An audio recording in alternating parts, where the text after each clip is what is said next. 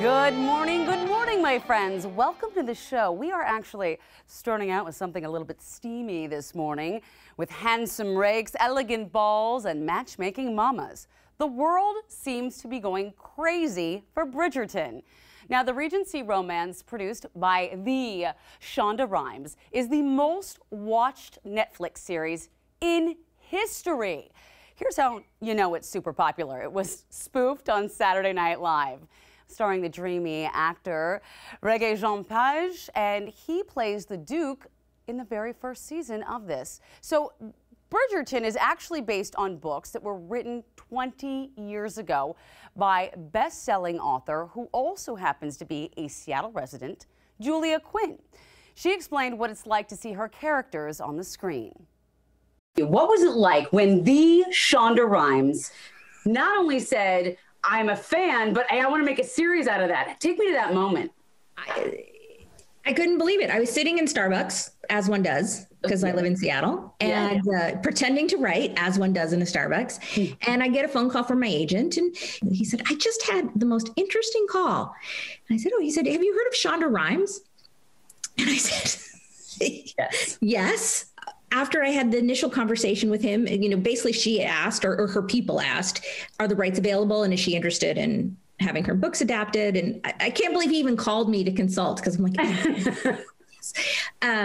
he called back, and I immediately texted my best friend, all caps. Well, I tried to call her. She didn't answer. I texted her, all caps, "Call me." She thought someone had died, because this is not how we usually communicate. And it just kind of went on from there. And it was this amazing experience, because so many writers I know, not romance writers, but other fields, have had books adapted, and they say, or not adapted, optioned. And they'll say, look, I have a friend, she said, every book I've written gets optioned and none of them get made. And that's not uncommon. And so then you just say, well, you get a little money, you'd be happy with that. But every step of the way, it felt like this was actually going to happen. And I something would happen, be like, don't get your hopes up. You know how Hollywood is. But then something else would happen. And I think this might actually happen. And then it just kept getting better. I mean, first it was Shondaland, then Netflix came on. And then before I knew it, they're like, oh, by the way, we have Julie Andrews, at which point I may have died and come back to life. Everything about it has been amazing and spectacular. And Shonda chose to use a multiracial cast, something that you've been very much behind. How do you think this is going to help as we go forward in telling these stories, both in literature and in life? So with Shonda and Chris Van Dusen, he's the showrunner, making this big, diverse, inclusive cast, what it's doing, it's allowing more people to see themselves in the story, which I think is incredibly important, because it is ultimately a happy story. And that's what romance novels are. They're all about the happy ending. Yeah. That's the only thing they all have in common. People say, oh, aren't they all the same? They're not, except that they all have a happy ending. Which is why we read them. Yes. But I want everyone to be able to imagine themselves in the happy ending. And I will be honest, I'm not sure I understood how badly this was needed until I started seeing the reaction of people who don't necessarily look like me, and their happiness with the cast. And, the casting announcement for season 2, the lead female character is going to be played by Simone Ashley, who is, I believe, British Indian, and I've seen all these people saying, like, a brown skinned girl, she's going to wear the fancy ball gown. And it's bringing so much joy to so many people, and so much hope, and so much representation. I think it's amazing. And the feeling that I get most of all is gratitude, because this creative team has been able to expand my universe in ways that I don't know that I could have done on my own. Because one thing, people keep looking at the cast, which is wonderful, but what they don't realize is that the writer's room behind the cast was incredibly diverse. And anytime you get a larger group of people, no matter what their backgrounds, you get just a larger group of imaginations and lived experiences to help build out a story. And so they were able to expand my world in this gorgeous, spectacular manner. And I couldn't be happier or more proud. Absolutely.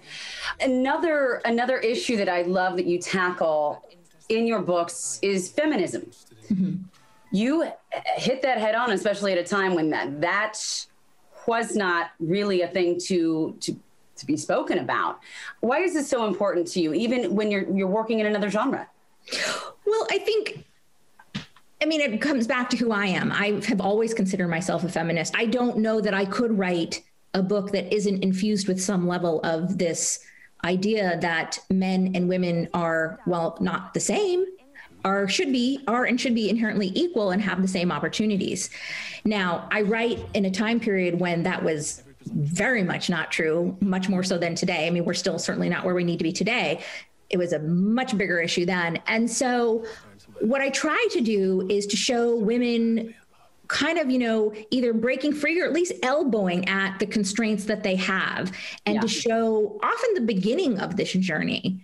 Because I think for a lot of people, it's difficult to picture yourself as maybe the woman who's like, knocking down the wall and running over the ramparts, but maybe they can picture themselves as the woman who has, slowly and carefully pulled out a brick or two in the wall so that somebody else can knock it down. And I think it's so important to celebrate all of those women as well. And so I feel that I have written a lot of stories where you have these women who might not be viewed by history as extraordinary because they're not the ones who have been the first to attend university or to have, integrated something or things like that. But they are the ones who are laying the groundwork for it by recognizing inequality and inequity in their own lives and pushing back against it to varying degrees of success.